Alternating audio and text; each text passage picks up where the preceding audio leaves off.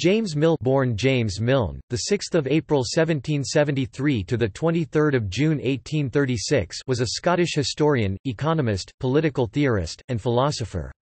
He is counted among the founders of the Ricardian school of economics.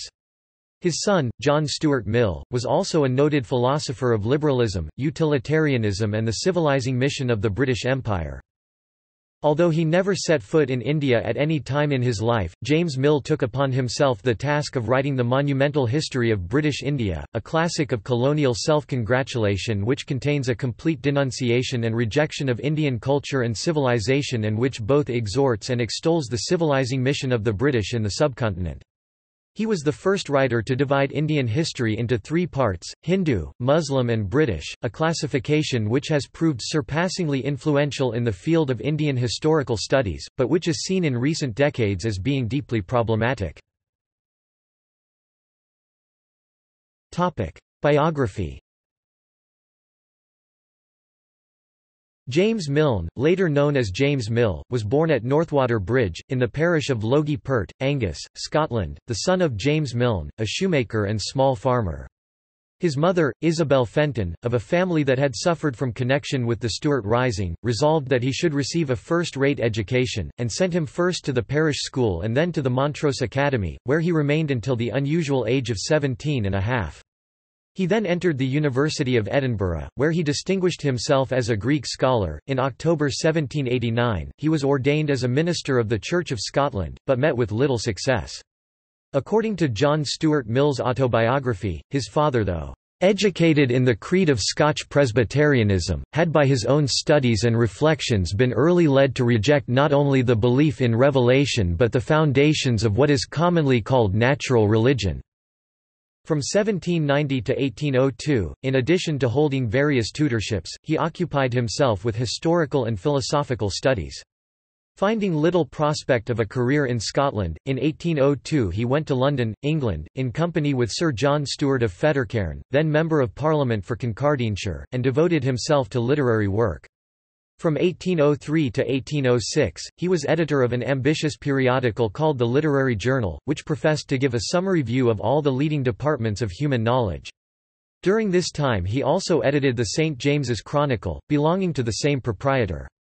In 1804, he wrote a pamphlet on the corn trade, arguing against a bounty on the exportation of grain. In 1805, he published a translation with notes and quotations of an essay on the spirit and influence of the Reformation of Luther, a cf. Villers's work on the Reformation, an attack on the alleged vices of the papal system. About the end of this year he began his The History of British India, which he took 12 years to complete, instead of 3 or 4, as had been expected. In that year he also married Harriet Burrough, whose mother, a widow, kept what was then known as an establishment for lunatics in Hoxton. He then took a house in Pentonville, where his eldest son, John Stuart Mill, was born in 1806. In 1808, he became acquainted with Jeremy Bentham, and was for many years his chief companion and ally. He adopted Bentham's principles in their entirety, and determined to devote all his energies to bringing them before the world. Between 1806 and 1818, he wrote for the Anti-Jacobin Review, the British Review and the Eclectic Review, but there is no means of tracing his contributions. In 1808, he began to write for the Edinburgh Review, to which he contributed steadily till 1813, his first known article being, "Money and Exchange." He also wrote on Spanish America, China, Francisco de Miranda, the East India Company, and the liberty of the press. In the Annual Review for 1808 2 articles of his are traced: a "Review of Fox's History" and an article on "Bentham's Law Reforms," probably his first published notice of Bentham. In 1811 he co-operated with William Allen (1770–1843), a Quaker and chemist, in a periodical called The Philanthropist. He contributed largely to every issue, his principal topics being education, freedom of the press, and prison discipline, under which he expounded Bentham's Panopticon. He made powerful onslaughts on the Church in connection with the Bell and Lancaster controversy, and took a part in the discussions that led to the foundation of the University of London in 1825. In 1814 he wrote a number of articles, containing an exposition of utilitarianism, for the supplement to the 5th edition of the Encyclopaedia Britannica, the most important being those on jurisprudence, prisons, government, and Law of Nations. In 1818, The History of British India was published, and obtained a great and immediate success. It brought about a change in the author's fortunes. The year following he was appointed an official in the India House, in the important department of the Examiner of Indian Correspondence. He gradually rose in ranks until he was appointed, in 1830, head of the office, with a salary of £1,900, raised in 1836 to £2,000. His great work, The Elements of Political Economy, appeared in 1821 3rd and revised ed., 1825. From 1824 to 1826, Mill contributed to the Westminster Review, started as the organ of his party, a number of articles in which he attacked the Edinburgh and Quarterly Reviews and ecclesiastical establishments. In 1829 appeared The Analysis of the Phenomena of the Human Mind. From 1831 to 1833, Mill was largely occupied in the defence of the East India Company, during the controversy attending the renewal of its charter, he being in virtue of his office the spokesman of the Court of Directors. For the London Review, founded by Sir William Molesworth in 1834, he wrote a notable article entitled, "The Church and its Reform", which was much too sceptical for the time, and injured the Review. Mill, himself was an atheist. His last published book was The Fragment on Mackintosh 1835. Intellectual legacy. The history of British India. Mill preferred to take a more theoretical approach to social subjects than the empirical one common at the time. His best-known literary work is his History of British India, in which he describes the acquisition of the Indian Empire by England and later the United Kingdom. He also brings political theory to bear on the delineation of the Hindu civilization, and subjects the conduct of the actors in the successive stages of the conquest and administration of India to severe criticism. The work itself, and the author's official connection with India for the last 17 years of his life, effected a complete change in the whole system of governance in the country. Mill never visited the Indian colony, relying solely on documentary material and archival records in compiling his work. This fact has led to severe criticism of Mill's History of India by notable economist Amartya Senator. According to Thomas Troutman, James Mill's highly influential History of British India 1817, most particularly the long essay of the Hindus comprising 10 chapters, is the single most important source of British Indophobia and hostility to Orientalism.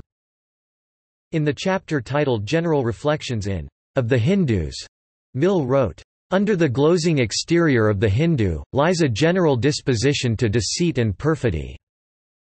According to Mill, the same insincerity, mendacity, and perfidy, the same indifference to the feelings of others, the same prostitution and venality, were the conspicuous characteristics of both the Hindus and the Muslims. The Muslims, however, were profuse, when possessed of wealth, and devoted to pleasure, the Hindus almost always penurious and ascetic, and, in truth, the Hindu, like the eunuch, excels in the qualities of a slave. Furthermore, similar to the Chinese, the Hindus were dissembling, treacherous, mendacious, to an excess which surpasses even the usual measure of uncultivated society.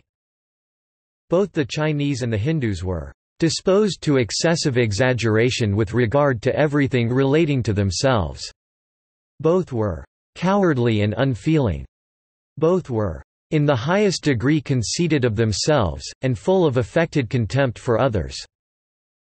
And, above all, both were in physical sense, disgustingly unclean in their persons and houses. British politics. Mill also played a great part in British politics, and was a dominant figure in the establishment of what was called philosophic radicalism. His writings on government and his personal influence among the liberal politicians of his time determined the change of view from the French Revolution theories of the rights of man and the absolute equality of men to the claiming of securities for good government through a wide extension of the franchise. It was under this banner that the Reform Bill was fought and won. His Elements of Political Economy followed up the views of his friend David Ricardo. By 1911, the Encyclopaedia Britannica described it as being of mainly historical interest, an accurate summary of views that are now largely discarded. Among the more important of its theses are: That the chief problem of practical reformers is to limit the increase of population, on the assumption that capital does not naturally increase at the same rate as population Section 2, Art. 3. That the value of a thing depends entirely on the quantity of labor put into it, and that what is now known as the unearned increment of land is a proper object for taxation. Other areas. By his analysis of the phenomena of the human mind and his fragment on Mackintosh, Mill acquired a position in the history of psychology and ethics. He took up the problems of mind very much after the fashion of the Scottish Enlightenment, as then represented by Thomas Reid, Dugald Stewart and Thomas Brown, but made a new start, due in part to David Hartley, and still more to his own independent thinking. He carried out the principle of association into the analysis of the complex emotional states, as the affections, the aesthetic emotions and the moral sentiment, all which he endeavored to resolve into pleasurable and painful sensations. But the salient merit of the analysis is the constant endeavor after precise definition of terms and clear statement of doctrines. He had a great effect on Franz Brentano, who discussed his work in his own Empirical Psychology. The fragment on Mackintosh severely criticizes the alleged flimsiness and misrepresentations of Sir James Mackintosh's dissertation on the progress of ethical philosophy 1830, and discusses the foundations of ethics from the author's utilitarian point of view. Major works: an essay on the impolicy of a bounty on the exportation of grain, 1804. Lord Lauderdale on Public Wealth, 1804, Literary Journal Vol. IV, No. 1 Commerce Defended, 1808. Thomas Smith on Money and Exchange, 1808, Edinburgh Review No. 25, pp. 35–68. The History of British India, 3 vols, 1817 and many later editions. Government, 1820, Encyclopædia Britannica. Elements of Political Economy, 1821, Liberty of the Press, 1825, Encyclopædia Britannica. Essays on Government, Jurisprudence, Liberty of the Press, Education, and Prisons and Prison Discipline, 1823. An Analysis of the Phenomena of the Human Mind, 2 vols, 1829. Analysis of the Phenomena of the Human Mind, 1869. Essay on the Ballot and Fragment on Mackintosh, 1830.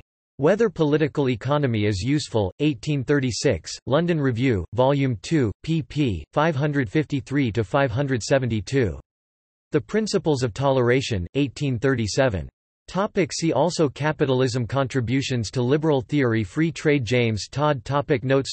References. This article incorporates text from a publication now in the public domain. Chisholm, Hugh, ed. 1911. Mill, James. Encyclopædia Britannica. 19 11th ed. Cambridge University Press. pp. 453–454. Endnotes, Stephen, Leslie 1900. The English Utilitarians, E. Stephen, Leslie 1894. Mill, James 1773–1836. In Lee, Sidney. Dictionary of National Biography, 37. London, Smith, Elder & Co.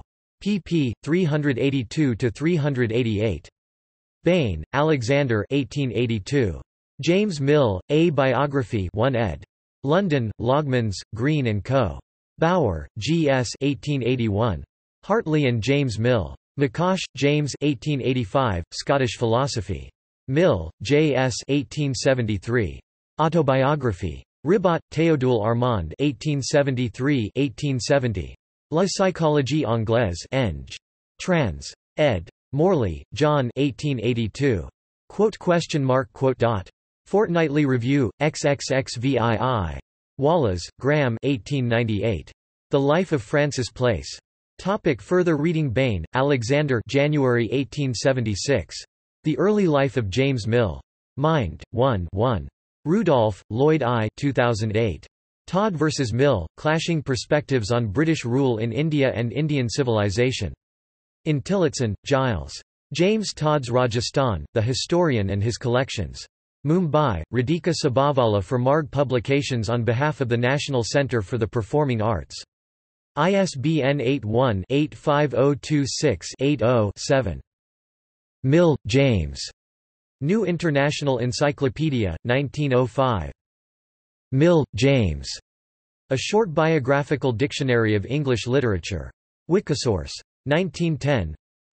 Stephen, Leslie 1894. Milton, John 1608–1674.